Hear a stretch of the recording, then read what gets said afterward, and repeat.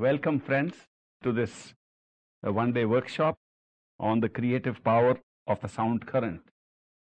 I'm very glad to be here again in Long Island, New York, with some old friends, some new ones.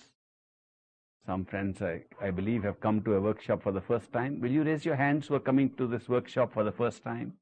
Thank you. You're most welcome. I presume you were here last evening at the lecture. Is there anybody here who has not seen me before and not come to the lecture last evening? Okay, thank you. I welcome you too to this workshop. You will be able to follow what we are talking about as we go along. But some others who came earlier have some background of the subject I speak on. How many of you do meditation of some kind? Please raise your hands. Thank you. How many of you have never done any meditation? Only one? Dan? Okay. Okay. How many of you have a master, a guru who gives guidance? Thank you. How many of you have no guru? Thank you. How many of you don't believe there should be a guru? Thank you. How many of you believe that the guru is inside us? Thank you. How many of you have a mantra, a word to use, a word or a group of words or verses to use for repetition as part of the sadhana or meditation? Thank you. How many of you have no mantra? Thank you. How many of you are against mantras? Thank you. Minority of one. But I respect that.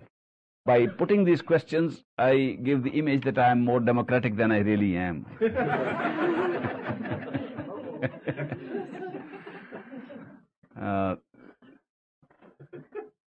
Today's workshop is going to be partly sharing of information and partly experiential. You would like to experience what it means to go within oneself. And that experiential part is where some of these aids, some of these techniques and devices like mantras, meditation, these can be used as devices to find ourselves. And they were designed not to set up cults or religious groups. They were designed to be of assistance to us in discovering ourselves. As time went on, we forgot about ourselves and only looked at the rituals and thought the ritual was the end. The ritual was never the end. The ritual was the means to discover the end, which was oneself, the true self. During the course of this workshop, we'll look into some of these devices and methods that have been used. The truth I want to share with you in brief is that the reality is within us. The true knowledge is inside us.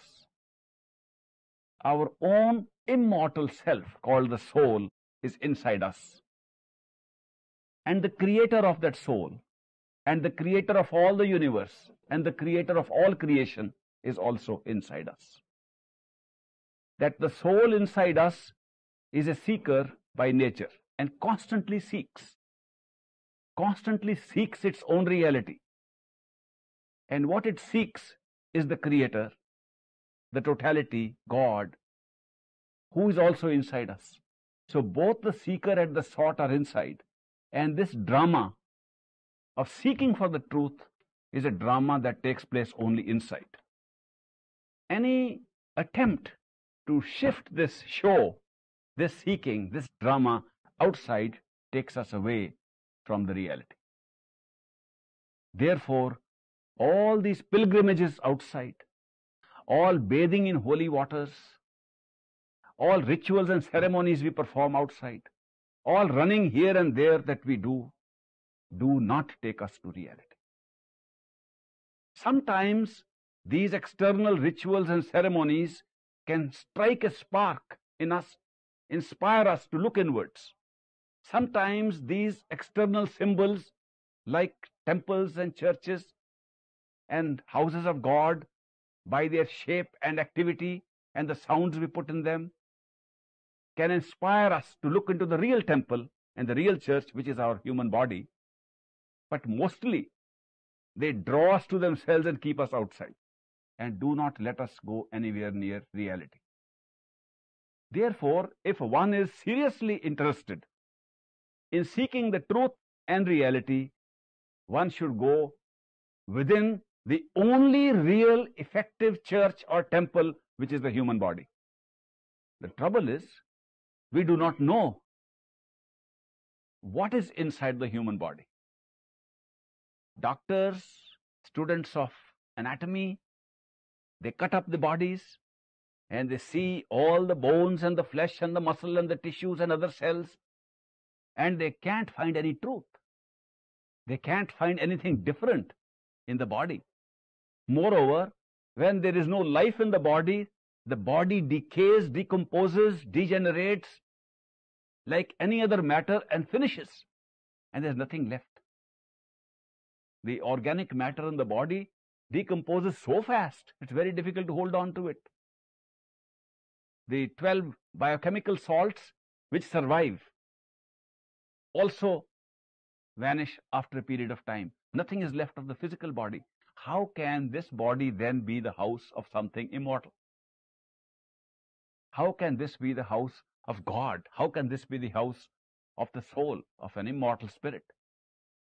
This is such a commonplace notion in our head that the body is temporary that we do not really understand what is meant by God and soul being inside this body. What is meant by the Creator being inside the body and the soul being inside the body is that while the body is alive, that spirit of consciousness appears to be operating from inside the body. That while the body is alive, we can use this body to look outside of the body and see the world, the creation. While this body is alive, we can close our eyes and in this head think a thought. That while this body is alive, we can seek. That while the body is alive and conscious, this life and consciousness is what makes the body the temple of the living God. A dead body is not a temple. Only a living body is the temple of God. Therefore, the temple of God is not associated with matter. It is associated with life that vests in a body. The life that makes the body alive, that makes the body a temple. Therefore, when we say, go within yourself, we start by saying, go within your body, but actually we are saying, go within the life principle that is making the body alive. When we say, go within yourself, we are really saying, go within your conscious self. Go within yourself that is aware that you are a self. And that happens to be located in such a way at this time, it looks like it is operating in the body. Therefore, the body becomes a temple of God.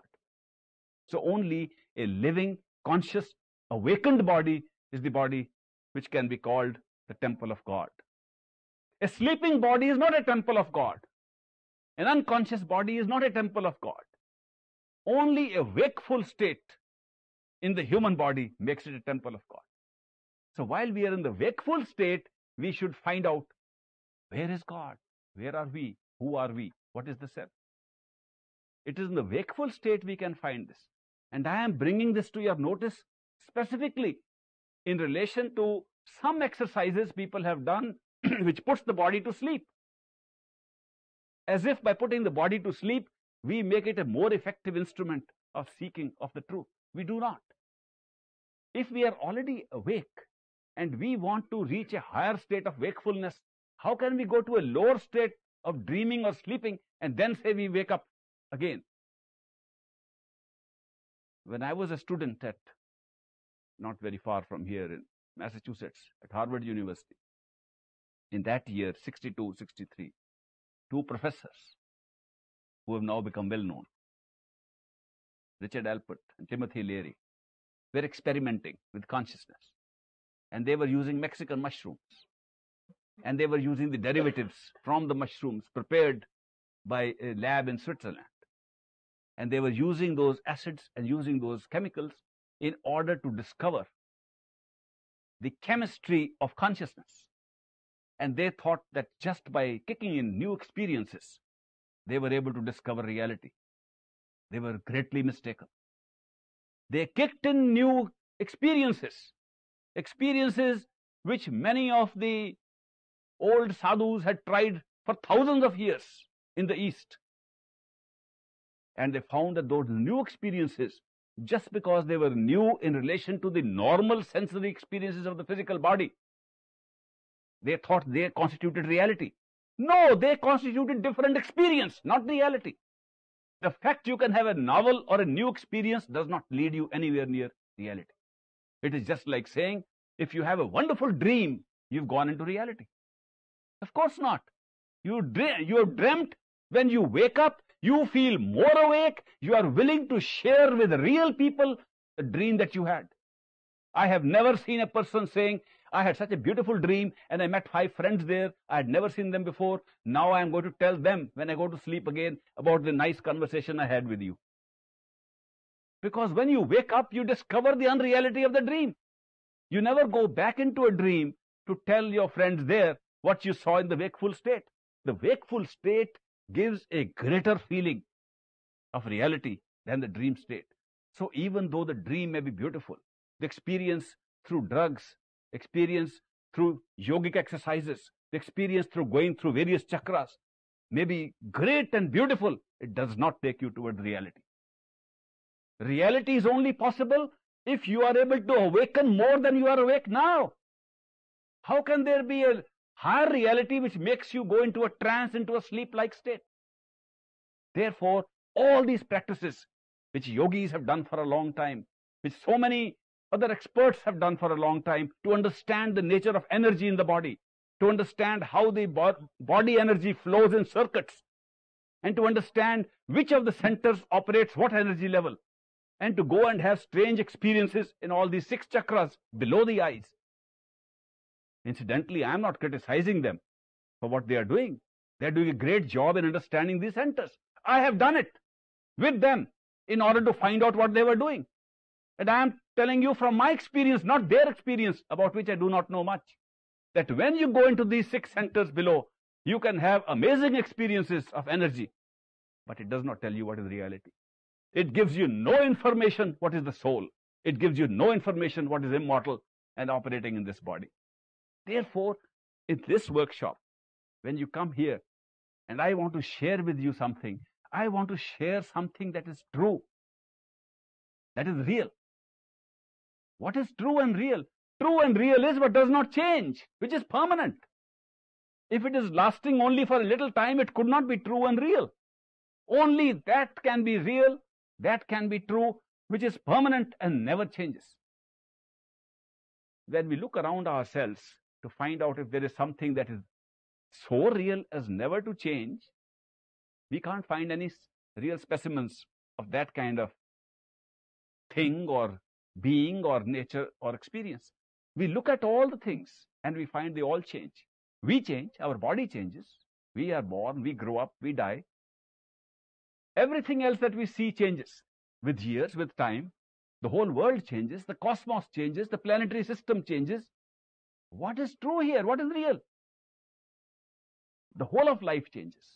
Every object that we can see in this life changes. Our experience changes, our moods change, our anger changes. Is there something permanent? When we look at things carefully, we find everything we can look at, everything we can experience, every kind of experience we have is changing. Therefore, it cannot be real. In terms of an absolute definition of reality and truth, none of this can be real. Whatever we see is not real. Therefore, it is not worth worshipping, not worth looking after, not worth getting inspiration from. It is not real. Now, if you watch closely what I am saying, you will notice I am saying if you look at things, if you watch things, if you experience things, they are all unreal. What about the experiencer of these things? What about the one who is looking at them? What about consciousness per se that observes change? The consciousness that observes change continues to observe in an unchanged way. The consciousness that lives through life continues to live in an unchanged way. The self never changes and everything else changes. It is the conscious self that alone does not change in this whole setup.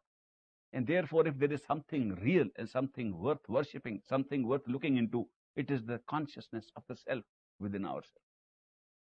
That is how the perfect mystic adepts found out that the truth lies within and not outside, because everything outside changes and is not worth giving too much attention in the discovery of truth. Now, when we want to turn towards our own self to find the truth, we have a very big problem. The problem is we have, in the course of years, tied ourselves with several ropes, several strings to things outside. And we have tied ourselves, knotted ourselves up. When we close our eyes and want to think, even for a few moments, what is inside, a thought comes and says, what about your work? Did you send that letter out? We tied ourselves up there. We want to sit in the head and say, who am I? And another voice says, but you forgot about the child who was there. We try to sit here, and our children, our friends, our families, our work, our job, our disappointments, our chores, they pull us out all the time. And they pull us out in such a way as if we are tied up with them. These attachments that we have created for ourselves that keep us outside don't let us sit inside our own self for a few seconds to watch who we are. So we have grown to a stage with attachments when we cannot come back. And as days pass, we use another device called desire. And with desire, we create more attachments. We desire things that we can see with our senses, and therefore we go further out. There is the story of a king who lived in his royal palace, and he had a beautiful princess, and she lived with the king in the royal palace, enjoying all the luxuries of the heavenly palace. That was her father's. And the father hoped one day she will marry another prince, and the princess will one day reign in another place in a palace and will lead the royal life. The princess, unfortunately, for the father particularly, and for herself to some extent, instead of finding a prince to fall in love with, found a Shudra, a low caste. In India, we have 4 castes. Now we have a casteless society, but for centuries we had 4 castes. The Brahmins were the top, the Kshatriyas, the Vaishyas, and the Shudras. The Shudras were the lowest caste who just scavenged the roads and the streets and cleaned the potties. Of course, there were no potties in those times in the toilets of the homes. But they were the lowest caste of people. And this princess, instead of falling in love with a prince and leading a royal life, falls in love with a Shudra and is dragged to the streets with the Shudra. Leaves her royal life. But if that were so, and that was the end of her story, would not be so bad. One could say, at least she found the love of a man. And she gave up the riches of her palace. But that was not the end of the story. The man she fell in love with did not love her in turn. He loved other women in the street, prostitutes, women of the street. And to make things worse, he did not love one of them. He loved 2, 3, 4, 5 of them. So each one would draw him out. One would pull him, come along. And then by the time he got some time to go back to the princess, another would call him, come along. And this was the life of the princess with that man and his 5 prostitutes who drew him all the time. This is not the story of a king. This is our story. The king is our creator. The soul is the princess coming from heaven, used to living a heavenly life. And instead of finding a soul mate and living in a mansion in heaven and enjoying the heavenly beauties and continuous joy and bliss, this soul falls in love with the mind. The mind is the Shudra. And the mind If it loved the soul back, in turn, would have given some happiness. The mind, in turn, runs after the senses. Not one of them, 5 of them. The eyes open and see and draws the attention and takes it there. The ears listen to music and takes there. All the 5 senses drag this mind out into different activities and desires and attachments, and the poor soul, the princess, is in suffering. It's our story. It just put into the form of that fable. This princess is in such a state, it is being dragged by the mind wherever the mind wants to take us. It is the mind through desire that is creating all these attachments for us. So when we want to meditate upon ourselves and go within, we find all these attachments coming in our way. They were created by the senses and the mind in the first place. And as days progress, and we set apart 15 minutes for meditation, and 23 hours and 45 minutes for the activity of the mind, we add on to these attachments and do not reduce them. There's such an imbalanced life that we are leading. Even those who try meditation, they have a harder and harder time every day. People have told me they have been meditating for 45 years, 50 years, and it's becoming as hard as it could be. Nothing has happened. Because they've given some time to meditation and all the rest of the time to developing obstructions and roadblocks to successful meditation. How could they see the spirit within? So in order to correct this imbalance, we have to have a way of life in which we change our priorities. And we change our priorities to a spiritual life in which the spirit, our own conscious self, becomes the highest priority, and the mind and its mental games and its desires and its tricks upon us to go after the senses should be given a lower priority. The mind should be used like a computer, which it is, to carry out what the soul wills. Not that the soul should always look up to the mind what to do. These mantras I talked to you earlier are a device to control the situation. They should not be taken as something more than a device to start with. If you have more experience with them, certainly they mean a lot more. But otherwise, they are very useful. The repetition of words is useful to keep the mind busy in those words. Like I have always shared that story with you, I'll share for the benefit of a few people who have come for the first time. The rest, please have patience and bear with me. The story of Aladdin and the wonderful lamp. You all recall that Aladdin, the little boy, found a lamp. When he rubbed the lamp, a genie appeared. A big genie appeared. And the genie said, I am your slave. Command what I shall do for you. Aladdin was so frightened by seeing a big genie. He did not know what to say. So he told the genie, go and make a big house. And when it is finished, then come back to me. He thought that would keep the genie busy for quite a while.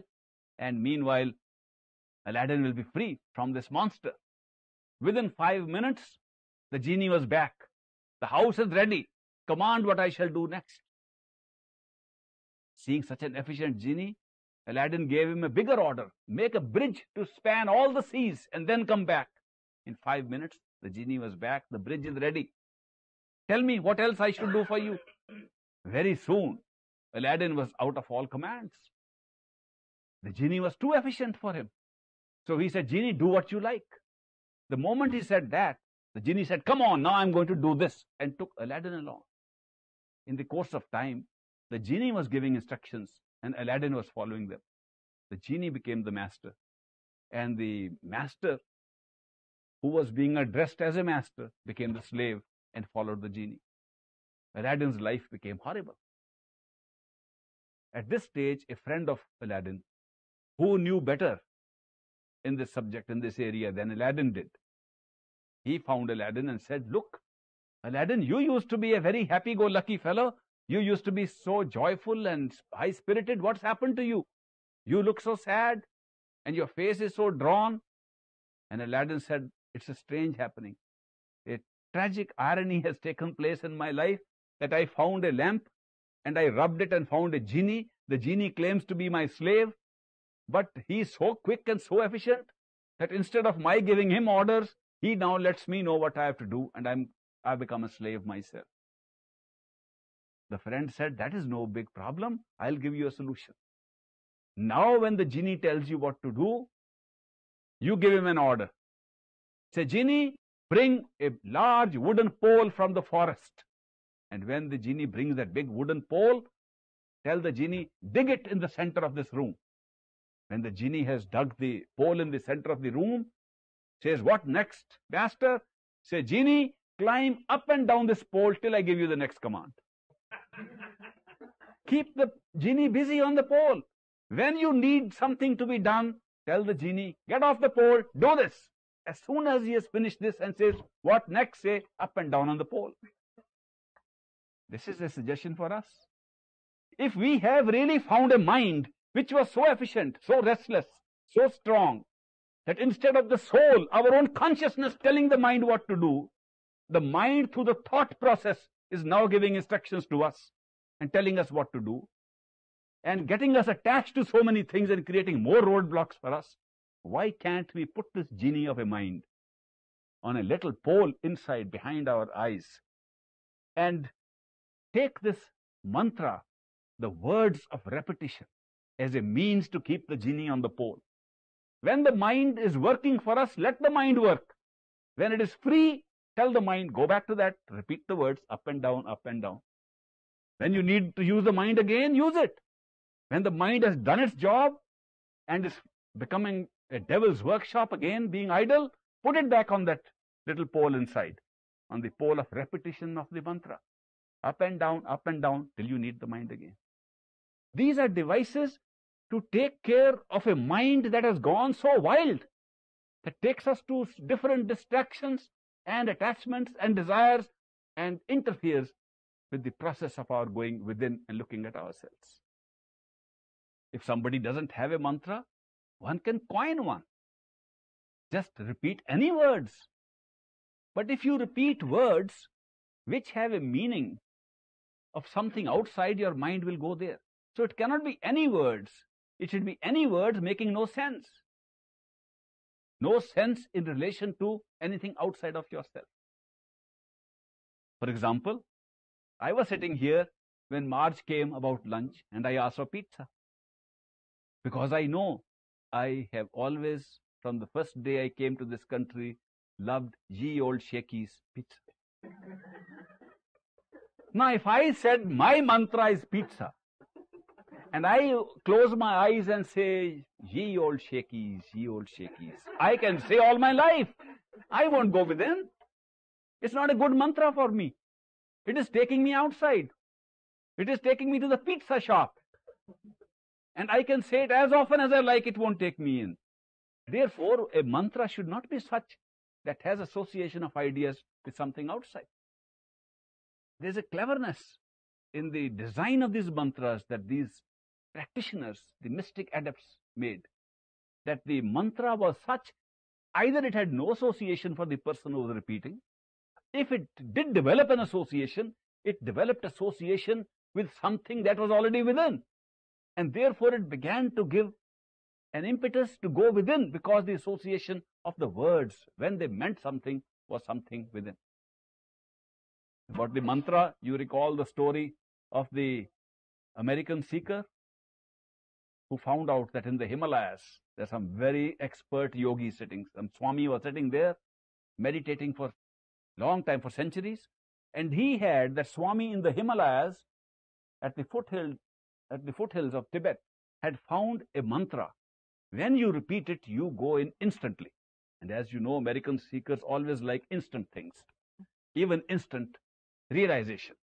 So that seeker traveled all the way to India, to the Himalayas, and went to meet the Swami to find out that great mantra which could take one inside.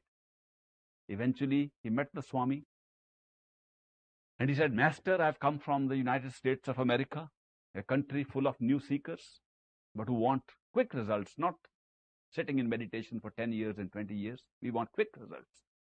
And I believe you have a mantra that gives quick results. And the master said, yes, I do.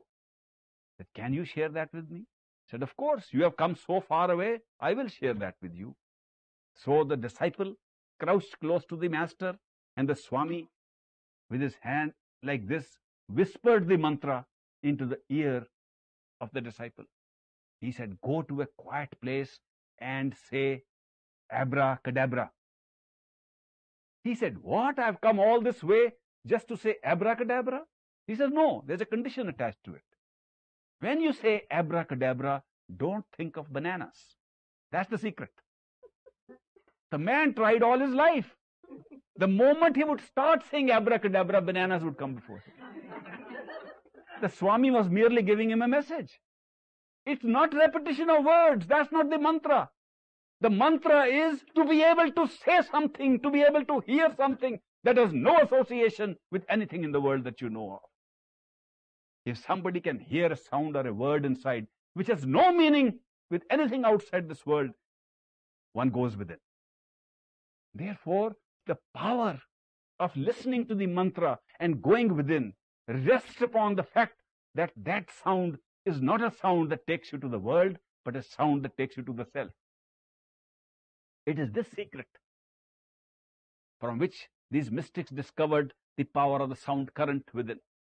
This was a natural key. Sometimes one has wondered, when one has understood that the whole of creation is the work of one creator. You may believe it or not. I do believe that there is only one creator. And that one creator is a conscious being. That a creator that is not conscious cannot create conscious things. An unconscious creator cannot create conscious beings like us. If we exist, must be conscious creator. I believe there's only one creator. If there is one creator, and all the scriptures support that there's only one creator. If there's only one creator, and he's all-knowing, all-powerful, all-present, omniscient, omnipresent, he cannot possibly be subdivided. If he is not divided, he is not piece by piece in us. The whole of him is in us. Therefore, he must be like a huge one consciousness, and this show must be going on within him. I got this little riddle in my head once. Then people told me that going and having God realization is like a drop of the ocean merging with the ocean. That we are like little drops. The ocean is the creator, God. We got separated from the ocean. And these drops are now floating around in all this creation and crying for the Lord and want to go back home and merge with the ocean and become like the ocean. When I first heard this analogy, this particular comparison between a soul and God, that I am like a little drop and the God, the creator, my ultimate sought after deity, is the ocean, and I have to now somehow go and merge there, it occurred to me that at least I am a drop now. After merger, who will I be? Nobody. I lose everything I have. And God is a huge big ocean. Adding one drop makes no difference to him. Neither God gains nor I gain. What kind of game am I entering into? This drop merging with ocean is nobody is a gainer. I lose my identity as a drop. He gains nothing. What are we doing? These must be the games of these priests and these other teachers and yogis who are teaching us to go on this spiritual journey. Ultimately, both of us will gain nothing. I will lose everything. God will gain nothing. What is this game going on?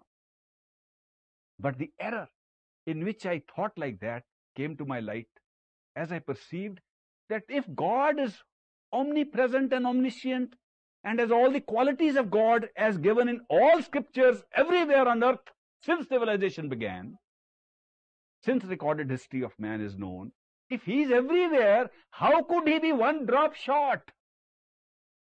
How could he be one soul missing? How could he be billion souls missing? He can't be perfect after that. How could that ocean be total if some drops are floating around somewhere else? It didn't make sense. It meant that God has been chipped off some pieces. That's not possible. It doesn't fit in with any concept of God that we have. Therefore, I had to rework the whole story all over again. The reworked story made much more sense. That God was total ocean, all the drops are still there. They never left. So God was total. Even the souls who thought they were separated were actually part of God. And they were in God and God was in them, whole, without breaking up. So when we say a drop, we are not talking of a drop physically separated. So I went to look at the ocean, and I stood on the docks and watched the sea, and I said, boy, this big ocean, this big sea here, this Atlantic Ocean, this looks like a vast amount of water. But if I look closely, the water is the same. It's all full of so many drops. Millions and billions of drops I saw all at once, which I had never seen before. I suddenly saw that the whole ocean was nothing but drops. And then I saw how big are the drops. Sometimes I saw very big drops.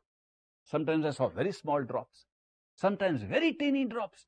And I noticed that what was making the sea into drops was my awareness. What was making the size of the drop small or big was my awareness. The sea remained whole all the time. And suddenly the discovery came to me. We are souls in the same nature in relation to God, that we never left Him.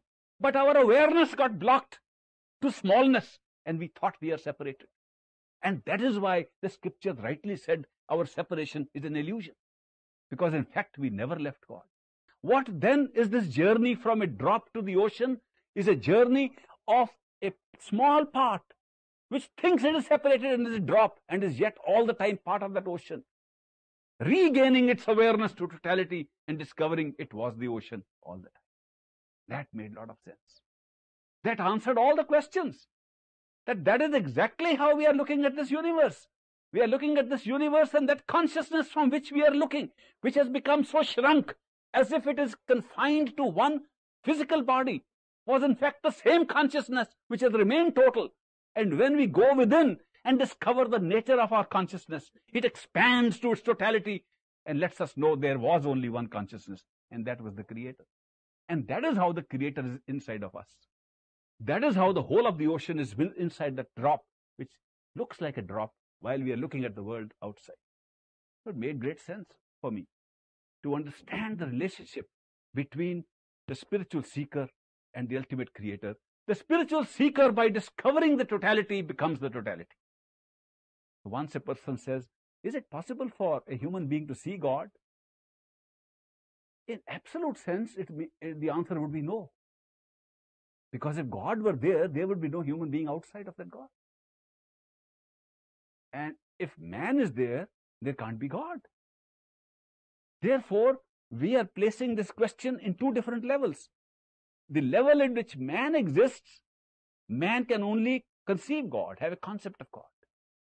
When man rises, when a human being rises to totality, becomes God, there is no man to look at God. It is the same being. God has never been separated physically from a human being. It is an experience of illusion, an experience of a strange drama in consciousness itself. This individuation in consciousness that has created a human being is within that total consciousness and not outside of it. And therefore, all these answers come to us either by theoretical speculation, or they come to us by going within and studying the nature of that consciousness. When these mystics say, go within and find the truth, they are so sure that if you go within to consciousness, you'll get all this knowledge. They don't say, remember to watch out these things, remember to watch out that thing. They say, go and see, you'll find it there. And that is the truth. Unfortunately, when we say go within, we go into different chakras. We focus our attention on this part or that part. We focus our attention behind the eyes. We focus our attention on what we think is its middle eye. We focus our attention on the heart center, on the Kant chakra, on the neck center, throat center. We concentrate attention on any other part except on who is concentrating the attention. The self is the one that concentrates the attention, that focuses, not that where the focus is taking place. So we move outside even when we close our eyes and try to go within. If you can understand this secret, that we have to withdraw to who we are as conscious beings, as beings that are aware. If we can withdraw attention to that part, we find the truth. And not if we look at different parts of our body or our self or our nature. That is not our self. Has God, as the owner of this great mansion of total consciousness, dropped himself out through illusion, locked himself out? Sometimes it looks like that. If there is only one God, and that is the only reality, and we are experiencing the same reality, that there is no other conscious being except God. And when we experience consciousness, we are actually sharing in the show of consciousness of that one God, and we are not separate. Then we have been placed in a great disadvantage. Have we been placed in a disadvantage, or he has been placed in a disadvantage? If there's only one creator and he's the only real thing, has that real creator put himself at a disadvantage by becoming human, seeker, and then ultimately seeking and finding that he was always there? Is that the process? Is that how we are going to go back and discover the truth? That the one God had a beautiful mansion to live in. He decided to lock himself out and then say, how do I go back into my own home? We are trying to go back to our own home, and when we go home, we find that we were the owners of the home anyway. That is our home to start with. Why did we leave the home? And did we leave the home in such a way that we can't get back? Did we lock the house and throw the key in so we can't get in? I don't think any clever God would have done that. And surely totality of consciousness, which has produced so many clever individuated consciousnesses here, couldn't have done that. There's no way. Even a few bits of consciousness that you see around in this area tell you that God must be super, super, super intelligent not to make the mistake of locking himself out of total consciousness that we are now supposed to use in order to unlock and go back into totality from the individuated position that we have now taken. As individual souls, we are looking for our destination. What key do we use?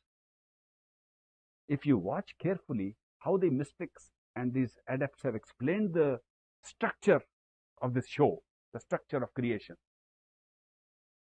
they have said there is one link between not only that final mansion and our present state in the physical world, but a link that opens the doors to every intervening door that may come on the way. There's a master key which opens every door on the way.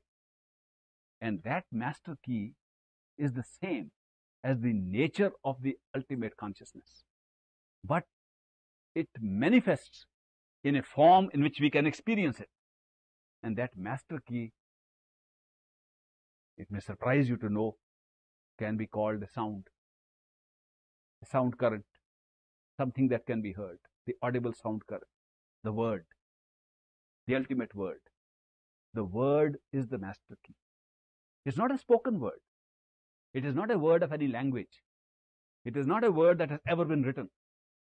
It is not a word that can be written, but it can be heard. It is a resonance, a sound that can be heard but not written. It's extremely difficult to describe it.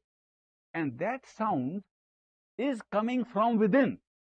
From the highest mansion it starts, from totality, travels through every mansion, and comes right up to here where we are and can be heard by anybody inside. It rings inside the holy men, it rings inside the gangsters, it rings inside the criminals, it rings inside the most pious people. It is there in good people and bad people. It is in every human being who exists anywhere in this universe. That sound is ringing inside behind the eyes. If you hold on to that sound, you can unlock all the doors all the way back to heaven, back to your own original home where you reside as the creator, where you discover your own true nature and your true form. Therefore, this resonance, this sound is of great importance. It is the key. And since it is coming from inside, there is nothing greater as a mantra than that sound. There is no word that you can use as a mantra. The spoken words are at best a very small guide, very small source of assistance to go within. But the inner sound which resonates in the spirit itself, which comes from consciousness itself, is the greatest mantra that is ever discovered. And that mantra, whoever has heard, has been able to take the journey in what is called the royal style. You can do meditation in the Hatha Yoga style. You can stand on live coals, burn your souls, and you can stand in the water in the river with one leg up for long periods. You can stand with your head down and your feet up. You can do a lot of rough yoga. Or you can do the yoga in the royal style, like a king, sitting like a king in great calmness, in great beauty of understanding the nature of this creation and the nature of the Creator, closing the eyes, listening to the sound current within, and riding upon the waves of that sound and going back home. That's the royal style of yoga. This yoga has sometimes been referred to as the Surt Shabd Yoga. Surt means attention, the human attention. Shabd means the sound. Yoga means union. The union that can be achieved through the attention being placed upon the sound of the self. And that's the royal yoga. Very few people knew about it. A lot of people who have tried different kinds of yoga, of energies and experiences, some just wanted to have a kick. I don't know what, is that correct American phrase? Just for a ride, for a kick. And they didn't care whether they got themselves or found self or truth or anything. They did various kinds of yogas. But those who wanted to find the truth within, they found that the ultimate truth can be found by linking oneself with the sound current within. I should say a few words more about the sound current before we get on to the practice of going within through the sound current. The sound current is not a sound, yet behaves like a sound. It's very, there is some, when I try to say this, you notice there's a hesitation. I normally not a hesitant person. But in this case, when I try to describe the sound current, I become hesitant. Like the little child who was telling her mom, "Mom, there's a bird." And the mom said, "No, child, that's not a bird, that's a bird." "No, Mom, there's a bird." "That's no bird, that's a bird." "But Mom, that chirps like a bird." I am caught in that state. That there is no real word. I am mispronouncing the words to describe the sound current. The sound current, let me go further and I'll make myself clear. The sound current is a personality. Can you think of a sound which is also a personality? The sound current is conscious. The sound current is the master. The sound current is the only true master. The sound current is the self. The sound current is the super self. The sound current is the creator. Nothing exists here except with the resonance and the vibration of the sound current. How can I describe it as something that we just play a piano or toll a bell and say we found the sound current? Yet it can be heard. That is the contradiction. That this sound current, which represents the real truth, and it is the sound current that gives us the feeling of being a self. It's a very important point. What makes us feel we are the self? Have you ever noticed that?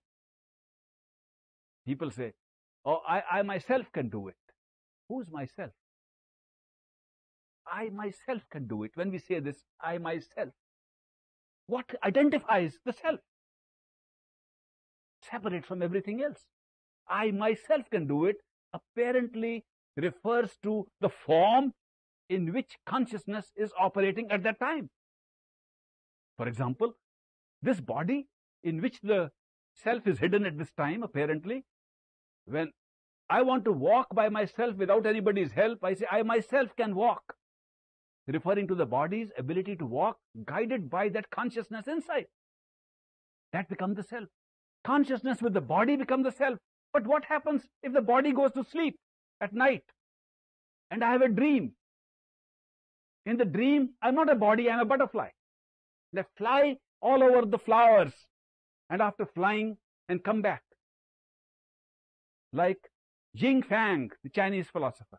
Jing Fang He flew all over as a butterfly in his dream and enjoyed the ride a lot because the flowers were so pretty. But when he got up in the morning and he saw that he was a butterfly in the dream, a thought came to him. He was a philosopher. A thought came to him. Am I really Ying Fang, who dreamt he was a butterfly and who dreamt that he was flying all over the flowers? Or am I a butterfly who is now dreaming that I am Ying Fang, the philosopher, contemplating this question? Is there a way to find an answer? He got caught on that. But the point I was making is, he was sure that the self who flew as a butterfly was the same self who got up as Ying Fang and put the question. With two totally different forms, totally different experiences, the self was continuously the same. Because the experience of flying around the flowers took place around that butterfly in which the consciousness was trapped. And the process of waking up and asking questions about the dream were taking place in a human body in which the same consciousness was trapped. And the same consciousness could say, I was that butterfly, not that I saw a butterfly. This propagation of the self as a continuous entity is created by the sound current. If there was no sound current, we could dream of a butterfly and say, I saw a butterfly. We wouldn't say, I was a butterfly. The fact that I, the self, goes into the butterfly as easily and identifies with it as it comes into this form. If this form became a cloud in one of the meditational exercises and the cloud floated away just like a puff of white cloud with no eyes, no body, the self would still say, I am now a cloud. With what evidence? There is no similarity between the butterfly of the dream, the body of the physical world, and a cloud of the heavens. How does the self remain the same? Who can say, I am now a cloud? Who is saying that? That individualized consciousness that can claim to be the same and creates a link in experience is the sound current. So the sound current is not merely a conscious being. It is a continuity of experience. You will be amazed. This continuity of the experience of the self has never been broken and will never be broken in future. Here we have so many people sitting here in this hall, and we can say God is in all of us and God is the true self. Which one is true self? Is it Jeff's or Georgine's, Dwight's, Clarence? There's so many people sitting here. Whose self is the total God? Or everybody's? Or is there a separate self in each of us? You will notice to your great amazement, if you look around, that there is only one self looking around. You can all look around and you'll find there's only one self looking around. Can you experience two selves looking around? Can you experience individually? No, it's not possible. It has never happened. It has never happened in creation that the self split itself into two. It got the experience of split. That means at one point it experienced the self, and at the other time it became what looked like the self but was an experience of that self. Like if you go to sleep and have a dream and see 10 people in the dream, they are not 10 dreamers. There's only one dreamer. Only one person is dreaming, and all those 10s are part of the dream. You cannot say they are dreamers. Though they look like the dreamer, they act like the dreamer, they talk like the dreamer, they do everything like the dreamer, yet they're part of a dream of one dreamer. Such is this creation. There is only one self. This workshop is taking place for one self and is being created by one self, and that self is the one you are experiencing. And there is no other self. All the other selves appear to have come and are being projected by the same self. But where is that self? Can I pinpoint it? No. Each of you know where it is. It is within your own self. When will you find out that this self, which created such an illusion of real people around me, such an illusion of real life around me, when will I find out that actually this was the only reality? When you wake up. When you see 10 people in a dream and you are not sure who is who and who is real, you wake up and you find that you are the dreamer. If you know that you are the dreamer, you have no doubt that the only person in that dream out of those 10 people who could have woken up and could have said it was a dream was one person, and that was yourself in the dream.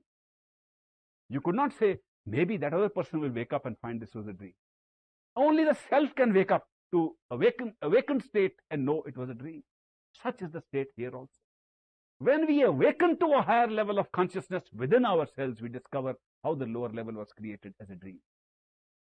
This wakeful state is only one level of experience, one level of consciousness, and therefore one level of the projection of a pattern from the self.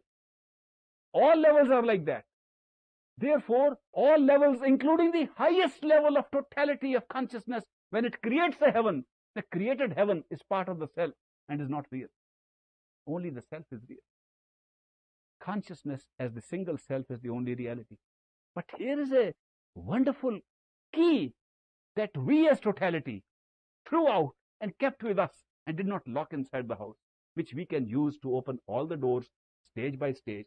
And eventually when we reach our own true heavenly home, we find it was our home all the time.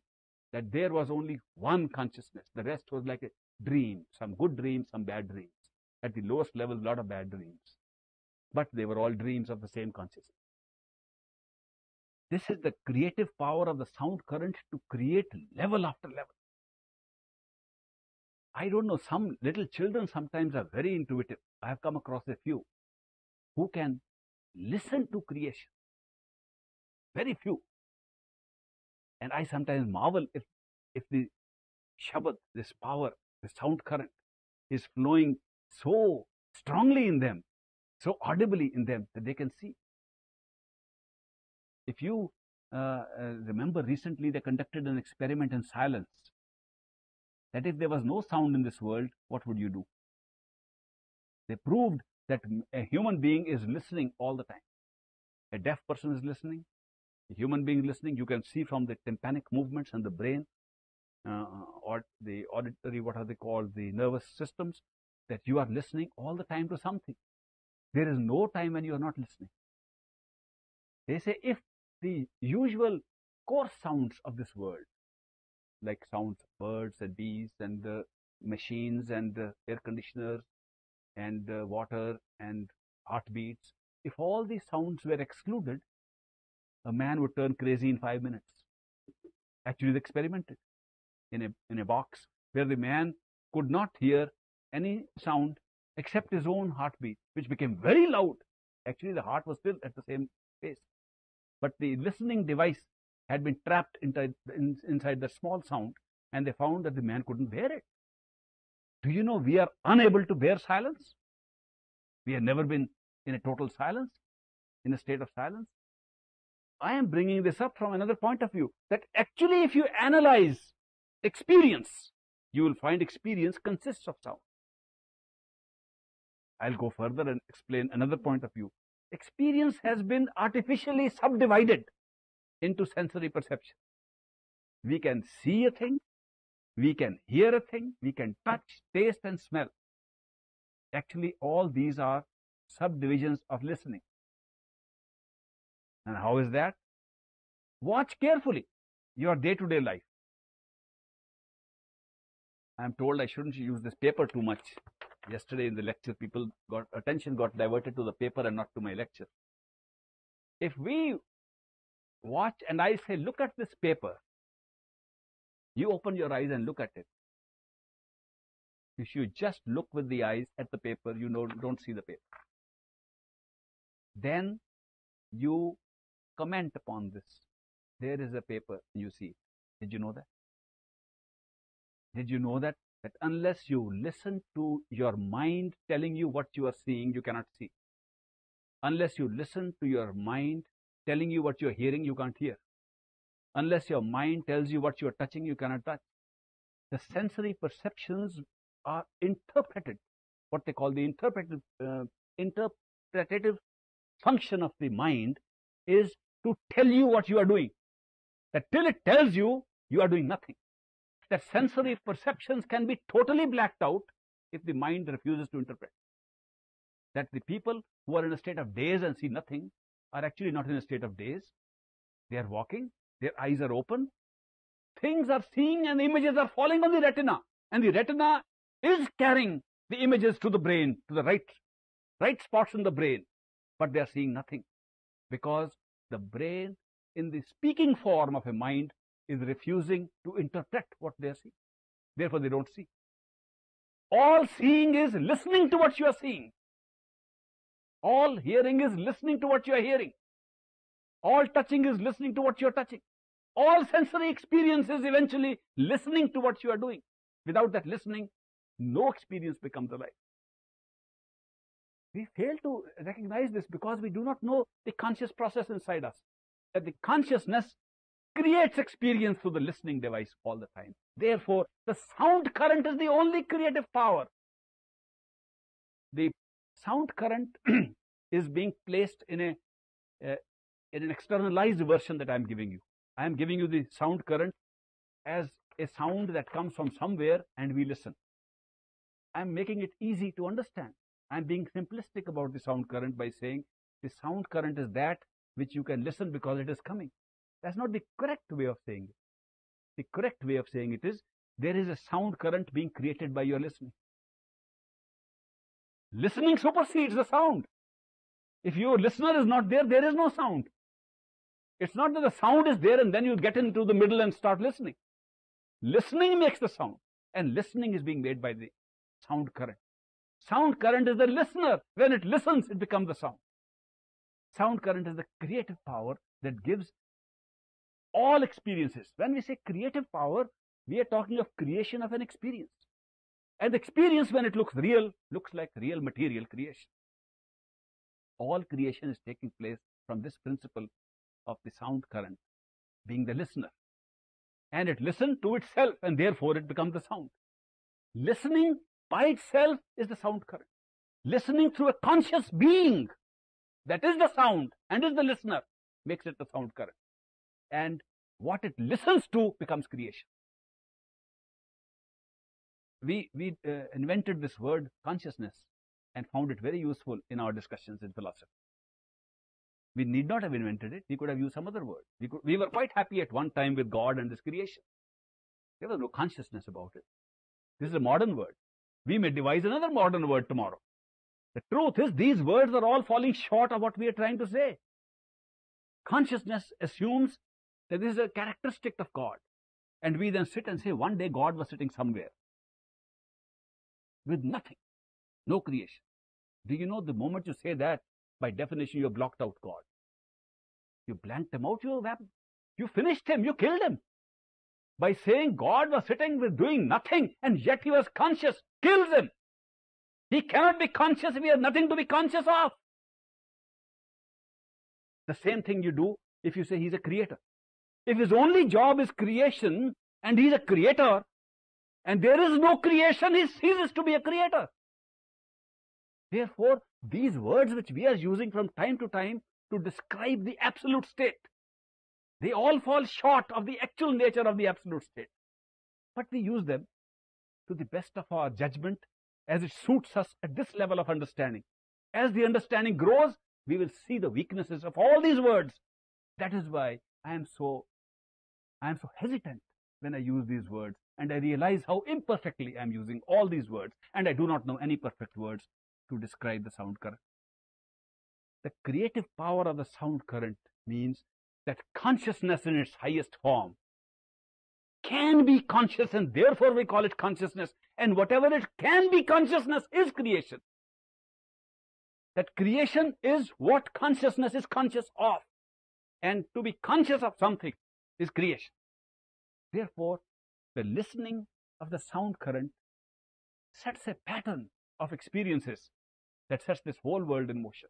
If you go deep into it, stage by stage, you will find out how exactly we are having this pattern, which we are thinking is our karma and our life and destiny here. Our so-called individual life and destiny in this world is patterned perfectly according to this delegation of consciousness from stage to stage and level to level of the experience of consciousness. To go back stage by stage from where we are now, we use the same royal style of yoga, the path of the sound current. We go within and listen to it. Is there anybody here who has ever heard the sound current within? When you're quiet, you are hearing the sound. Thank you. I presume the others haven't heard it. If you sit quiet, you will hear a sound. It is like white sound. You know white sound? Have you heard of the expression white sound? White sound is a sound that they create, which is physical sound that you don't hear. They create it so that you don't hear it. Did you know that they create sound that you don't hear? In Canada, there is a city hall building, town hall building near Toronto that was designed by a Japanese architect, and he made very good use of white sound in that. There are waterfalls, the drums rolling in the basement, and he has created and merged so many sounds that they mingle with each other and create a uniform effect of an endless sound. And that effect, when you enter from outside the street, you may feel for a little while that the fountains are on, but after a few minutes, you are not aware of any sound. But what is the advantage? That in a hollow room with no soundproofing, you could hear even a whisper in that kind of a building that he has made. A building with no full walls. Every room is a half wall. That's a new style of design that he made that you should never have. He thought that when you make full walls, people don't attend to their work. They want to know what is happening on the other side. And when you have a half wall which goes 3/4, then people have a tendency to listen to gossip. So he made short walls. He said, let people see. Then he made short walls. The Japanese architect, he found nobody is interested in anybody else. That the secret of creating gossip is to make it secret. And when one lady told another that, look, you never told me about this yesterday. He said, I didn't know it was a secret. That means had she known it was a secret, she would have immediately relayed to everybody else. That architect puts white sound in a big way in that building. And the white sound makes 10,000 typewriters are working at the same time in that building. And nobody is interfered with the sound of a typewriter. They're drowned in the sound of that. So they have created a sound which is constantly there but is not heard. This sound current of the self is so loud. Sometimes I wonder, can't you hear it? Sometimes I want to shout like this. Can't you hear it? Don't you see it's going on so loud right now? It has never stopped. But then I realize, if people don't hear that white sound, how can you blame them for not hearing this while it is actually going on in each one of us right now? And all you have to do is to pay a little attention. Pay attention to the self and you will hear it. It is not a sound that some Swami or yogi will come and put into you. The sound is already there. It is not that somebody will have to invent a special apparatus for it. God invented it already by giving us a human body and a human consciousness and a free will. When you have these qualifications, the sound is automatically there. This sound that reverberates in the center of our being, in the center of our self, is the one, if you can listen to that, there is nothing that will withdraw your attention to your own self faster. And there is no other yoga known that will draw it faster. And this is the secret, the royal style of yoga that can give you a knowledge of your own self. Very few perfect mystics have come and shared this knowledge with us. There have been many yogis, yogeshwars, and many murshids and many masters in every culture who have taught us various things. But rarely you will come across